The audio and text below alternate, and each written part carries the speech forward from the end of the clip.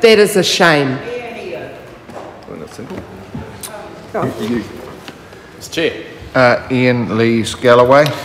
Mr. Chair, during the Health Select Committee's financial review of the Mental Health Commission, the Commission expressed its concern that DHB sometimes use the ring-fence funding for mental health for purposes other than mental health. However, its greatest concern was the possible removal or reduction of the funding itself, and it acknowledged that the transfer of existing services into the ring-fenced area without additional funds would cause problems. Against that backdrop, we have the removal of mental health targets from the government's priorities. And whilst the Minister has assured us that just because a target is removed from the priorities, that does not necessarily mean funding will not be available. We are already, yeah, right, I can see the TUI billboard now. We are already seeing the effects of this in real terms on the ground at the coalface of mental health in our DHBs. A recent meeting of the Nelson Marlborough DHB with its community mental health providers, a note was made that recent correspondence indicates that NMDHB is spending $1.8 million over and above the expected ring-fence levels. Therefore, total savings of $1.8 million needs to be made in mental health and addiction services for the 2009 and 2010 years, and 2010-2011, to assist funding new government priorities, most of which Nelson Marlborough DHB has not been given additional funding for. That would be unfunded priorities. So that means that the additional money over and above the ring-fence funding for mental health has got to go. And that includes no more workforce development rounds. This is from a government which has stated that it is absolutely focused on frontline services. Well, how do you develop frontline services? How do you recruit and retain people working in the mental health sector if you're not going to actually offer workforce development, if you're not going to provide a career development that actually makes the sector attractive and gets people in there for the long term to get to know the sector well, so that they can build relationships with their clients? How do you do that when the money's being stripped away, when the sector is no longer a priority?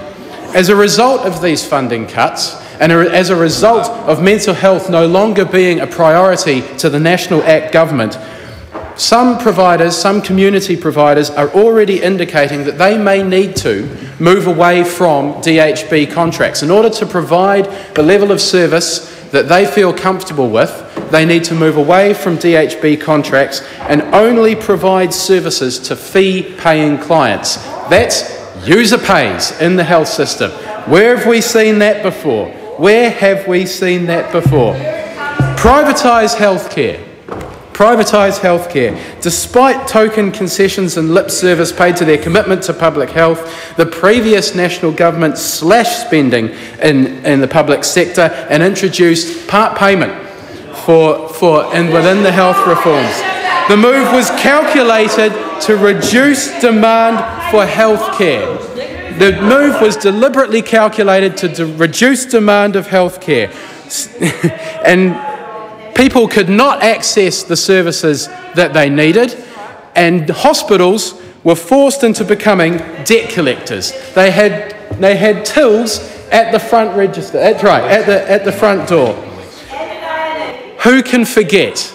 Who can forget Tony Ryle and John Key saying the market will decide what GP fees and what people will get to pay their GP. The market will decide, they said. Only when the media flushed them out and asked them what wasn't in their health document, they did a quick U-turn on that. But we're already seeing the seeds being sown towards privatised healthcare and user pays, because these mental health services are not going to be able to provide the services that are necessary given the funding allocations that they are no longer going to receive, because their sector is off the priority list. It's not important.